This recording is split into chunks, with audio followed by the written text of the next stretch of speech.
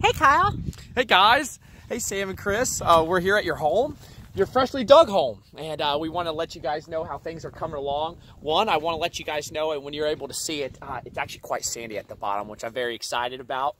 This is going to be wonderful for your guys' sump pump here in the bottom. That water is just going to be draining clear through this. But just want to let you know, looking forward here to tomorrow and looking into next week, we're going to be going through your foundation phase.